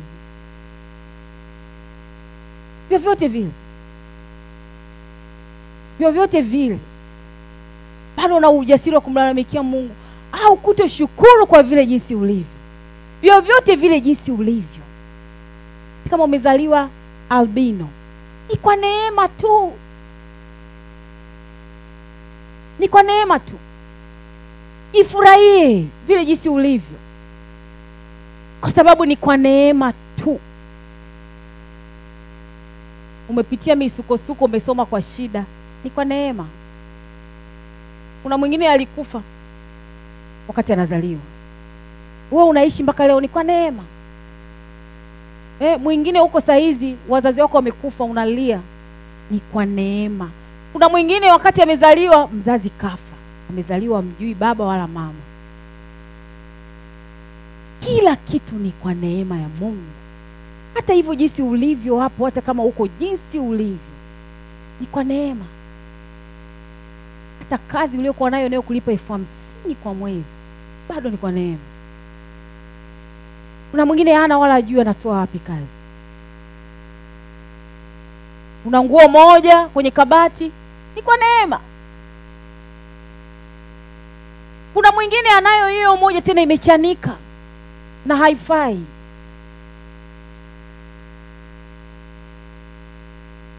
Kwa hiyo acha kumlalamikia Mungu, mshukuru kila saa. Kila siku usiache neema ikupite. Kila siku itumie neema ipasavyo. Itumie neema kumshukuru Mungu jinsi ilivyo. Siku yako imekuwa mbaya, hiyo siku ni kwa neema tu.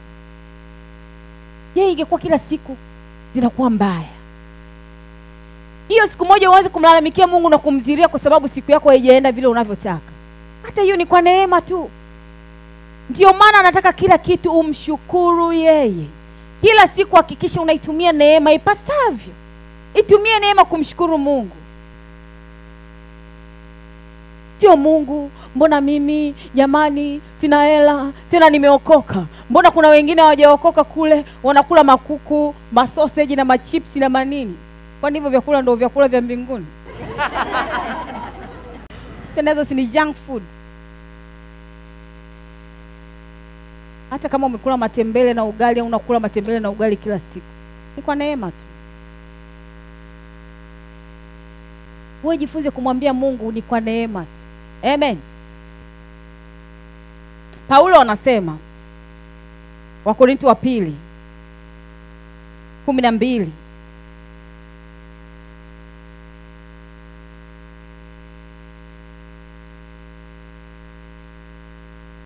7:9. Waraka wa pili wa Wakorintho 12:7-9. Anasema Paulo kwa Wakorintho, na makusudi nisipate kujivuna kupita kiasi. Kwa wingi wa mafunuo hayo nalipewa mwiba katika mwili.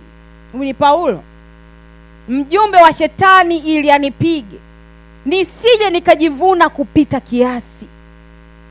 Kwa ajili ya kitu hicho nalimsihi Bwana mara 3 kwamba kinitoke. Naye akaniambia, neema yangu ya kutosha, maana uweza wangu utimilika katika udhaifu. Basi nitajisifia udhaifu wangu kwa furaha nyingi, ili uweza wa Kristo ukae juu yangu. Nani ameelewa huu mstari vizuri?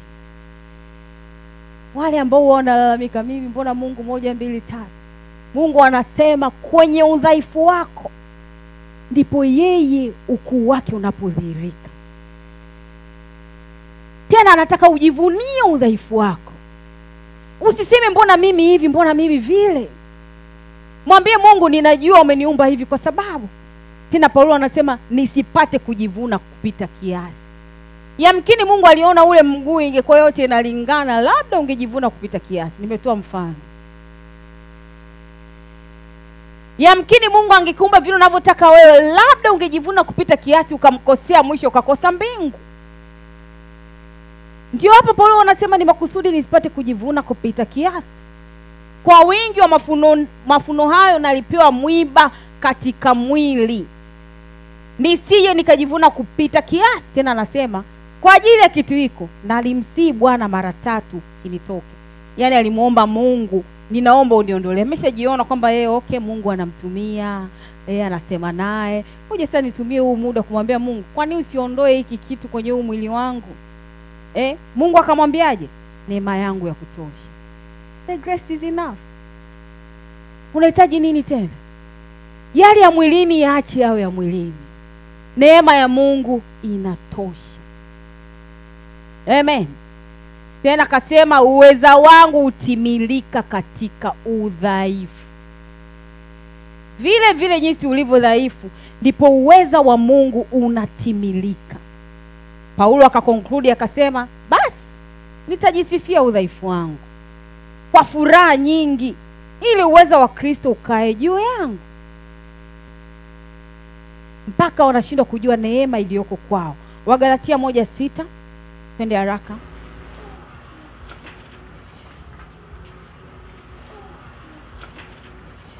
Wagalatia 1:6 inasema, na staajabu, huyu ni Paulo anasema, kwa kuwa mnamwacha upesi hivi yeye aliyewaita katika neema ya Kristo na kugeukia injili ya namna nyingine. Wale wanaofuata mapokeo ya dini, soma neno. Ukilijua neno, wewe utafuata mapokeo ya dini. Nunua Biblia yako, soma neno kila siku. Waraka wa kwanza wa Timotheo 4:1 inasema, basi Roho anena wazi wazi, andika utaenda kuisoma nyumbani. Basi Roho anena wazi wazi ya kwamba nyakati za mwisho wengine watajitenga na imani, wakisikiliza roho zidanganyazo na mafundisho ya mashetani. Ndio maana una Roho Mtakatifu wa kukusaidia kupambanua roho. Roho Mtakatifu anakusaidia kupambanua roho. Ndio maana anasema zijaribuni. Kuzijaribu bila Roho Mtakatifu huwezi kuzijua. Na wala usikubali mtu akutoe kwenye mpango wa Mungu. Kuna wengine wanapotea kwa kufuata mafunuo ya watu. Kuna siku niliwaambia kuna mtu anakuja tu anakuambia pale sio pale. Hapo una Roho Mtakatifu. Na una neema ya kumuuliza Roho Mtakatifu akufunulia, akwambie. Lakini mtu anakutoa kwenye mpango. Huyo ni shetani. Mwisho unapotea. Unaenda kwenye njia ambayo Mungu hataki uende. Kwa sababu alikwambia mapokeo ya watu. Alikwambia ule sio. Na wewe kwa kukosa maarifa, Roho Mtakatifu unaye, umeshindwa kukalisha chini umuulize vizuri akwambie, huwa anaongea. Atakwambia. Huwa anaongea vizuri sana. Hayo yanaitwa maarifa ya kiroho. Kubali mtu akutoe kwenye mpango. Hiyo ndio tunaita neema hii. Kwamba amekwambia msikilize, usimtukane, rudi magotini, mwambie Roho Mtakatifu, sina mwingine, niambie. Kubali kutoka kwenye mpango. Yamkini aliona hapo ndo unavuka. Kwa kukosa maarifa unarudi nyuma. Kama ulikuwa kwenye ngazi gorofa ya 9, unaenda kwenye gorofa ya 10, unaporomoka mpaka chini. Kwa sababu gani? Maarifa. Hauna maarifa. Unatumia mapokeo ya watu wakati Roho Mtakatifu unaye. Mwisho anamalizia. Anasema hawana utulivu wa kujua mawazo yangu kwa wakati waliopo ni yapi. Hawana utulivu wa kujua mawazo yangu kwa wakati waliopo ni yapi.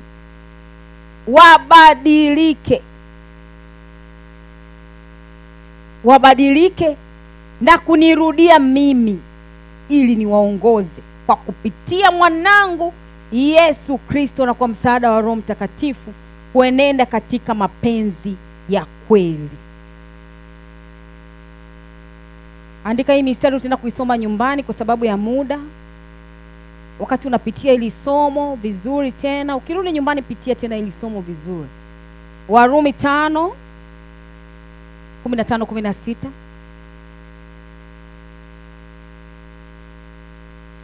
Warumi 12:3.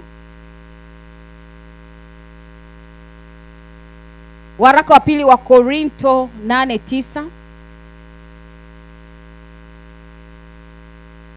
Waefeso 1:7 na Waebrania 2:9. Andika, nenda kaisome vizuri. Nimetangulia kusema kila neno usomo Baba analoachilia hakikisha unavuka. Nifika nyumbani mwezi mzima wote huu, fanyia kazi ya masomo ya leo na kesho, hakikisha unavuka. Tayari kwa kukabili neno linalokuja mwezi ujao. Kwa kila mwezi tayari umepewa mwezi mzima wa kufanyia kazi. neema ya Mungu. Ni kwa neema tu. Hata hapo ulipo leo ni kwa neema tu. Amen.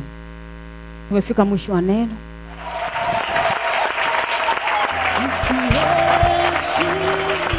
Yes. Ndio Baba. Yes. Yes.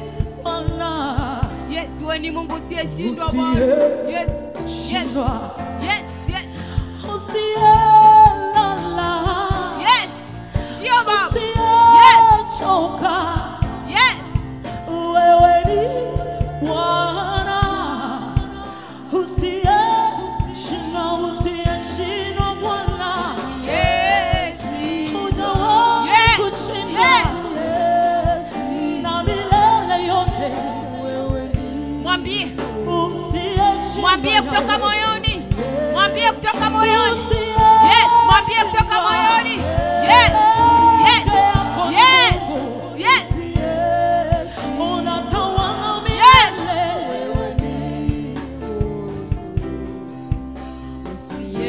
Usiyeshindwa. Watu wazia